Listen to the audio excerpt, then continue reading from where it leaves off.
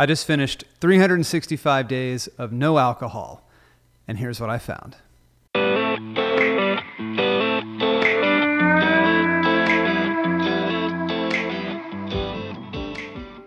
I've never been a big drinker, but when I do drink, it doesn't take very much for me to get hungover, and I hate being hungover. A couple glasses of wine, I'll be hungover. 3 glasses of wine, definitely going to be hungover.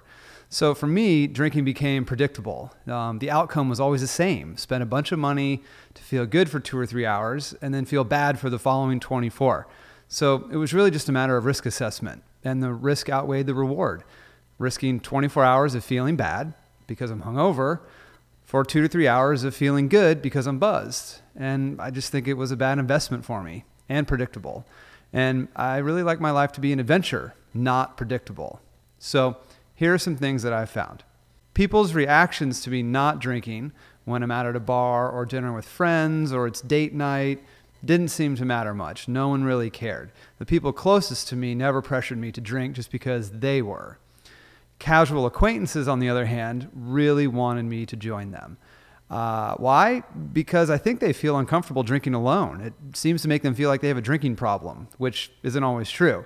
But they feel like they're on a different level and they want me to be there with them, which makes sense to me because when I'm drinking, I feel a certain way and I want everyone to feel the way that I am, which for the moment is great. But, and here's where the truth comes in, I used to think drinking made me more confident, funnier, more outgoing, better. It turns out I only think I'm those things while I'm drinking. In actuality, I'm really more arrogant than confident while I'm drinking. My jokes are not that funny, they're more sarcastic. And I'm more combative, not outgoing. So why do I think I'm so great while I'm drinking? Well, according to Professor of Neurobiology and Ophthalmology at Stanford School of Medicine, Andrew Huberman, it's because alcohol gives you a false sense of confidence by giving you a spike of dopamine and serotonin. So by not drinking, what I've learned is I'm really forced to rely on my actual personality, which is confident, funny, outgoing, just usually not in an off-putting way. And this is true for most people that I've been around who are drinking. They always say at least one thing, usually many, that they wouldn't while sober. And if you want proof of this, just go out with your friends while you're sober and watch them while they're drunk. You know what I mean. And that's me. And that's you too. So the next topic is how much more productive am I when I'm not drinking? And I think you probably already know the answer to this question. It's 100%. Now, I don't actually know the percentage, but drinking slows my mind. It causes my motor skills to become clumsy, causes me to forget things. And in the 1 or 2 days that I'm hungover following a night of drinking, it's the same result. Just add tired and irritable to that list. And I'm usually so mad at myself for being hungover. It's a complete waste of a day. It's like the day never existed, really. I don't get anything done. I'm not creative. I'm tired and I'm anxious and depressed.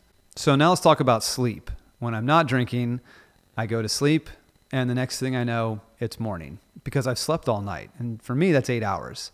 There's no tossing and turning, no crazy dreams, no anxious thoughts as soon as I open my eyes, and no regrets about the night before because I didn't make any bad decisions. I didn't get into any arguments. I didn't make jokes that I'm not happy about. I'm completely rested and I feel great. My mood is great. I'm more patient and kind. I'm actually better when I'm not drinking. Now let's talk about money when I'm not drinking. I have a lot more of it.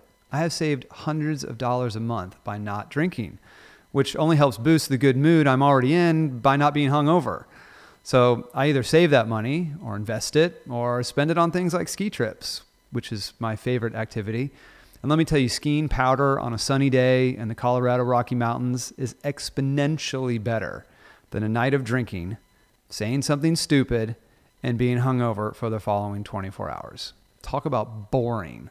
That's boring. So I have a choice to make. Stick with the vicious, boring cycle of drinking and saying and doing dumb things, being depressed and anxious, not sleeping well, and having 24 hours of feeling sick, or choose the more exciting and fulfilling cycle of not drinking and saying kind, supportive things, being mostly happy and having a stable mood each day, being well rested and very productive. Now, I could probably have a glass of wine with dinner some night, maybe even a couple nights a week, but why? I just don't enjoy it that much anymore. It really just doesn't do it for me. So as for now, I'm really enjoying life without alcohol. So am I telling you to stop drinking? No. But if you do, I think you'll really like the results.